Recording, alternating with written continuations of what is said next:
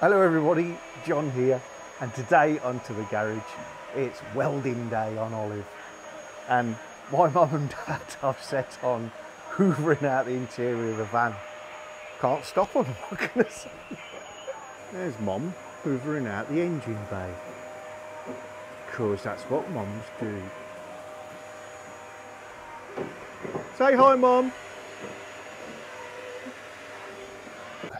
So I bought myself a couple of things to help with doing the welding easy. One is, rather than try and fabricate anything for the floor of the van, this is a sheet of cargo floor for a T2. That size, I think 300 by 900, could be wrong. Got from Just Campers. It's just over 1 millimetre thick, fits the profile of the floor perfectly. You can cut pieces off that to make up repairs. And because the floor is such a funny shape, my flap wheel on an angle grinder wasn't really cutting the mustard. So bought myself a finger grinder, what are they calling it? Power belt file, 13mm power belt file, and that'll help clean up the edges. So let's show you what I'm going to do.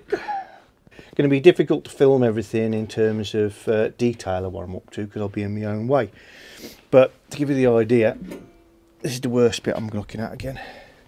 Use a piece of this, there we go, dropped onto the floor, slide it up to there.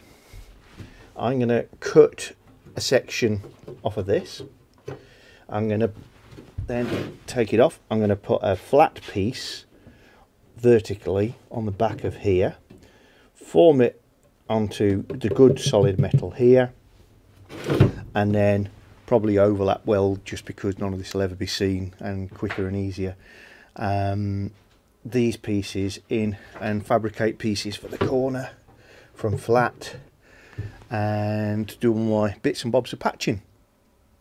Won't be the prettiest, but it will be significantly stronger than we've got now.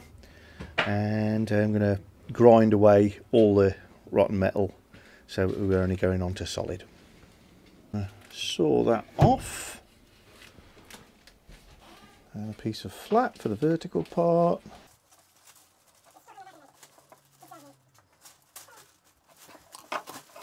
So just offering up the sheet to the corner. This nice profile gauge. What we can do is use that to pick up the shape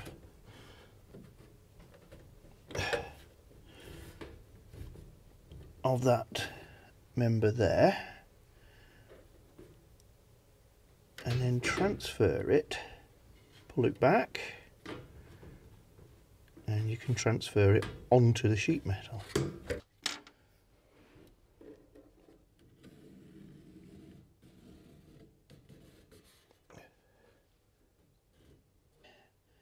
And while it's still there,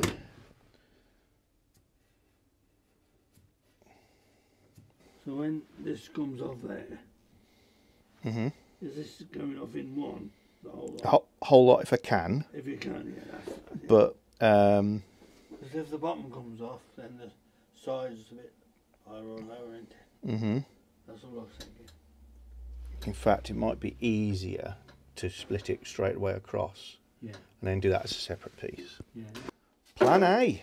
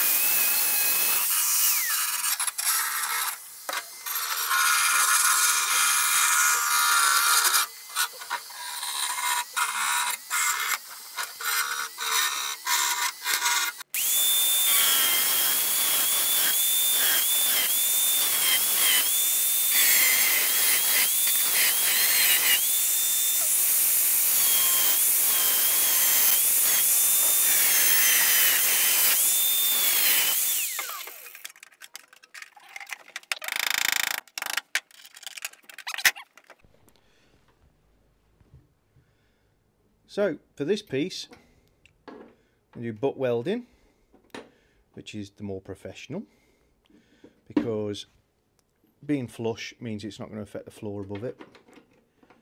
And you achieve that by cutting out your patch, then drawing around your patch, then cutting out the hole, and that way you ensure you get a reasonable fit.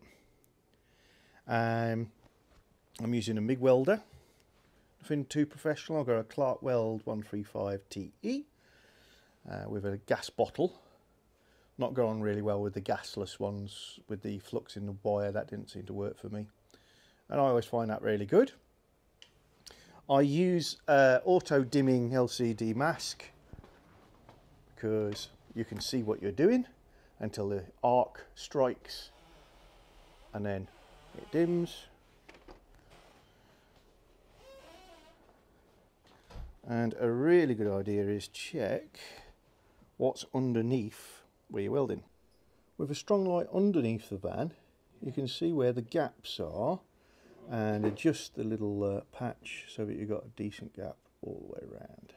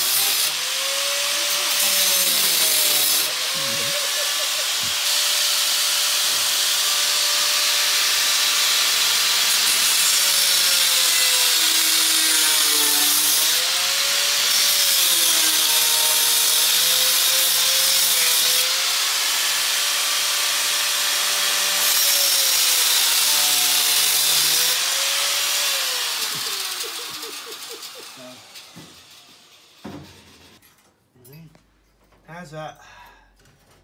Very good.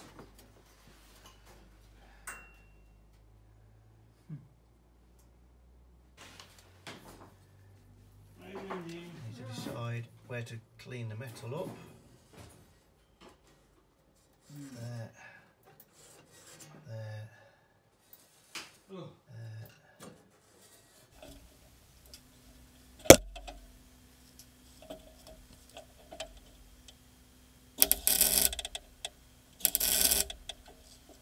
No, I'll be alright.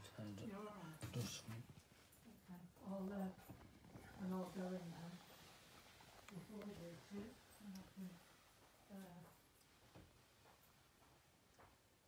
And I can, We've got the floor all fully welded up.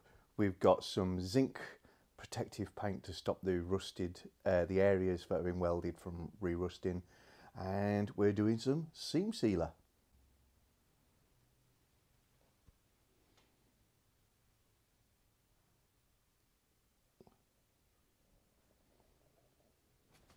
Got this from Built Hammer, or Built Hammer I should say. So this is Dynax Seam, and because it's been delivered through post, the lid is clipped. Very good.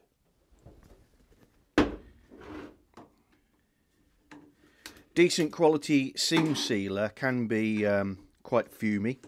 So I've got the doors open, got the tailgate open, and I'm going to be putting my respirator on just to give it a little bit of extra protection. As you can see, it's quite thick stuff. I'm using a stiff little brush. Remember, whatever you use with this stuff, it's probably bye-bye brush, so no Harris is to be used here.